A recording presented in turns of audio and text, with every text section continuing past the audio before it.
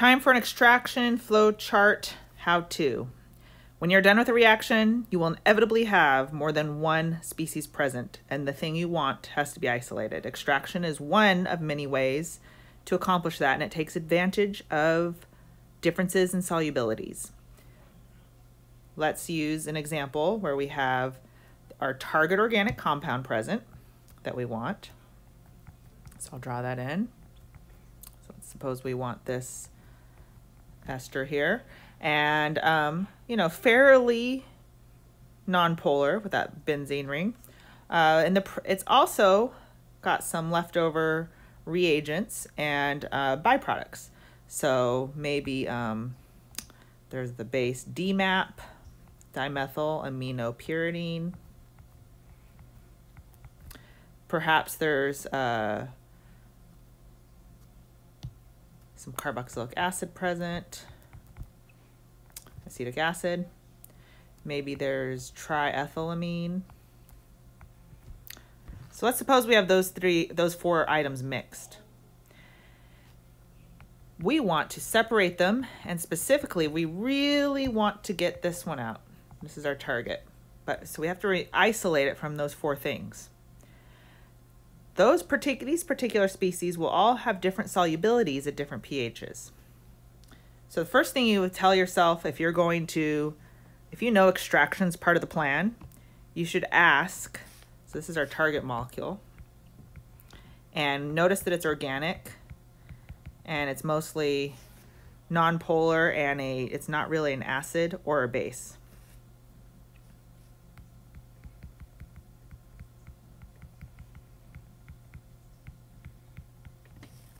Whereas acetic acid is clearly an acid. And amines, we know, are basic.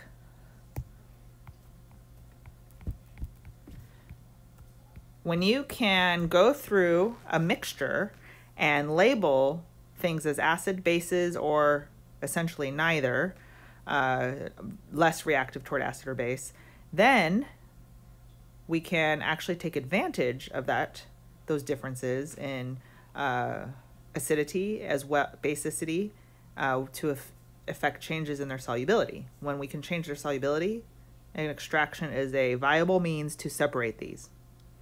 So what we would do is take those four items, they're all in the same phase right now in the same liquid, and we would put them in the separatory funnel. So if we did our reaction in a solvent, which wasn't mentioned there, but a common solvent would be something like diethyl ether. And we don't even really need the structure because it is something we'll separate later, but diethyl ether, or ET2O, or sometimes even just called ether. That is going to be an organic solvent. And so if our reaction was done in a solvent, I'm just picking this one because it's a common one, then that is also a component there, but that's the liquid they're all dissolved in. So they're all dissolved in diethyl ether. So let's go ahead and list them, everything else that's in the diethyl ether. So I'm starting at the top of the flow chart. I'm going to actually draw the structure of absolutely everything. So the flow chart's officially starting now. So we have these four species all dissolved in diethyl ether. They're all organic. They have various polarities and acidities or basicities, but we're starting with them all. Oops, I kind of chopped that off. Let's do this. In ether. Okay, so then comes the separatory funnel, and we are going to add something that would allow these to come out. Which one, you say? Well, how about we know that let's label these things again. This is an acid, this is a base, this is a base, and this is neither. I mean, yes, conceivably you could find a very strong acid to deprotonate that, or a strong deprotonated, or a strong base to deprotonate it. But compared to the others, it's not characterized as acid or base. Like an amine is a classic base, carboxylic acid is a classic acid, because we don't have to have strong acids or bases to get either of those to participate in acid-base reactions, whereas an organic compound with CHs only to offer, you need a stronger acid or base, or to protonate that, we would need a stronger acid or base than simply to protonate an amine, right?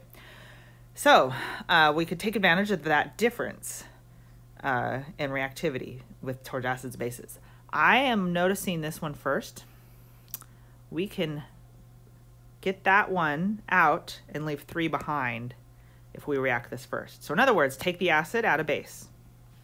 We're going to add a weak base because we don't want to go overkill and make other things react. So something like sodium hydrogen carbonate is great. And that's not, we don't just throw solid in.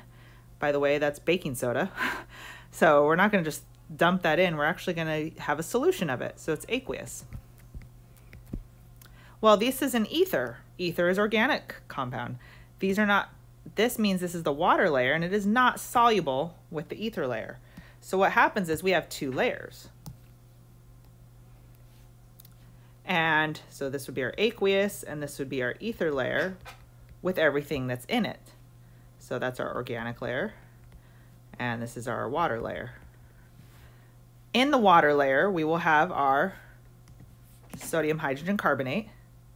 In our ether layer, and it's on the top, by the way, because the density of ether, I'm not looking at densities of everything, only the solvent, not the solutes. The density of ether is lower than the density of water. So it's less than 1. Water's around 1, right? So if you are to add aqueous sodium hydrogen carbonate, where that is the solute within the water, and you allow them to mix, even though they're not miscible, if you gently swirl it, you can get the base in contact with some of the species in the organic layer, and the one that would be the first to react would be this acid, right? You would deprotonate it, and you make the acetate. Acetate is an anion, hence polar, no longer soluble in the organic layer. Because the organic layer is for non-polar things, right? So now we get 2 arms of our flowchart. The flowchart's very useful logic diagram to help us understand what is going on in the process in the lab. It summarizes that for us. So as I write out my flowchart, I have separated things into 2 layers. I'm going to call one the aqueous layer and one arm the organic layer. I have moved this acid into the aqueous layer by making its conjugate base, acetate.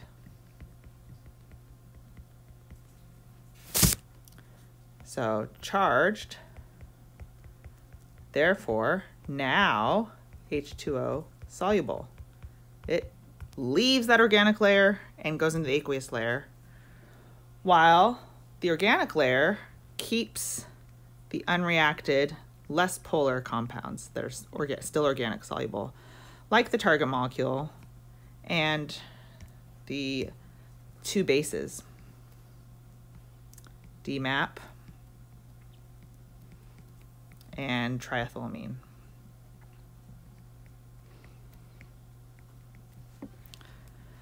All right, so now, remembering that this is our target and that it is different from the other 2, we're always looking for that. What's not like the other? This is not like the other 2 because these 2 are bases and this is not as basic. So knowing these are more basic, if we add an acid, we should be able to get this to likewise ionize. Once it ionizes, in other words, when it gets protonated, it makes a charged species, it will be water soluble. Okay, so let's do that. Let's add an acid. So in other words, we can collect this ether layer after we have drained off the aqueous layer that we didn't want in this case, right? So we drain that off and we're not really keeping it because our goal was to isolate only the organic target molecule. So let's take this and add some HCl. So this is in ether still. All right, all 3 of those are dissolved in ether. We're gonna put that back in the separatory funnel. And we're gonna add, so just to remind you what we're doing, those three are in the separatory funnel in the ether layer. It's a single layer once again, right? Looks like that when you add it. Then when you're gonna add the HCl, aqueous HCl, you go back to having two layers again. So this is my aqueous layer with HCl in there, and my organic layer, which has ether, right? So what did the HCl do? It protonated the bases. So we've made ions again, which means they are gonna go into the aqueous layer. And so remember, we have a ether layer mixing with an aqueous layer, and then things travel between the two layers based on their changes in solubility. By getting protonated, these bases are now more soluble in water than they are in ether. So they migrate, with enough swirling, they will migrate from the organic layer to the aqueous layer. So what do they look like?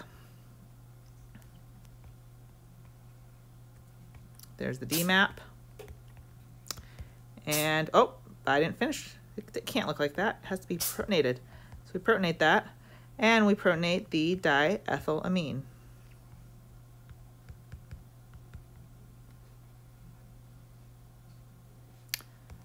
I'm going to make that note. Now H2O soluble. So if we wanted to recover those, we could neutralize them separately, but they're now separated. We could pour off that, drain out the aqueous layer, collect it. We could use a, in other words, we'd put something like a flask under here, open the stopcock and drain out the bottom layer, collect it, and it would be over here. Close the stopcock but before the top layer drains out, and we have what's left in the organic layer. What is left in the organic layer? Only our target molecule and the ether. It's still dissolved in ether. Now I'm going to note that we are not done here. If you took an IR, it wouldn't look very nice.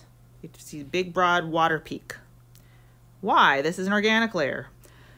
Water peak meaning a big OH stretch for the water. So if this is the organic layer, then why do we see water?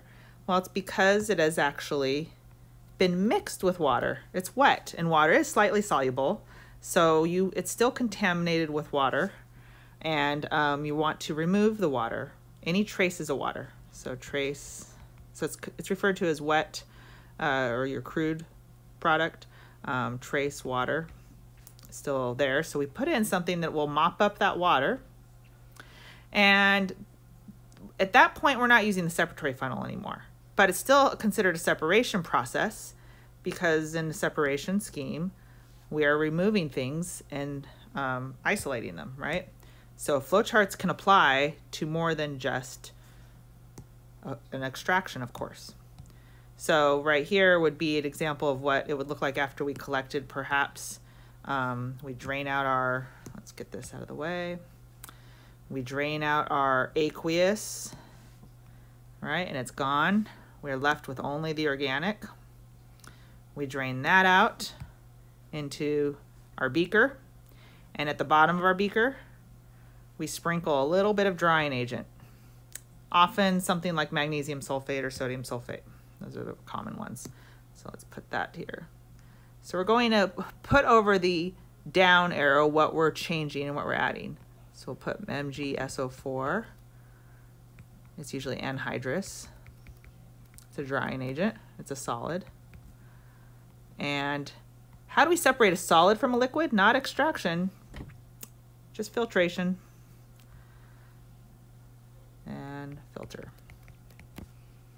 So you're going to have, so you might, just to remind you that we're doing that, that's not extraction anymore.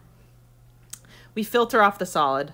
So on the side that's still the liquid, we call that the filtrate. And the solid that we collect is called the residue. That would be our magnesium sulfate that bound to however many water it absorbs. So It likes water. It makes complexes with water, so it's a good drying agent. So we buy it in its anhydrous form and store it carefully to make sure no water from the air gets in there. And then we sprinkle that into something that needs to have the water removed, and it mops up the water. You can even kind of see it visibly change. It gets kind of crusty as it binds to water. And as that process completes, you can filter off the solid residue, and the filtrate will have just your target molecule dissolved in the liquid you used for extraction. And we might say that's dry now, even though it's wet, it's a liquid. It's dried, there's no more water left. So to really isolate only this, we have to get rid of the solvent. Remember, the solvent's only there for, you know, for helping us handle it and to carry out the extraction process. So ether is a great solvent because of its low boiling point. We can usually just evaporate, which is another separation process. So you're taking advantage of differences in boiling point, right? So you can separate the ether. It either goes off as a gas, or you can recondense it and collect it as a liquid, depending on your evaporation technique. And then you isolate your ester, whether it be an oil or a solid, and it's all by itself now, ready for analysis to take. You'll get a nice clean IR, NMR, etc., with no extra peaks from these other contaminants. So this is the final goal. Sometimes you want to isolate 2 different organic compounds. Sometimes you want to actually go and analyze several. But if you only, if this was the main product, this is how you would get that arm of the flowchart worked out. Okay, hope that was helpful. And I want you to try your own, and actually it wouldn't be a bad idea to try this again, to follow these arms.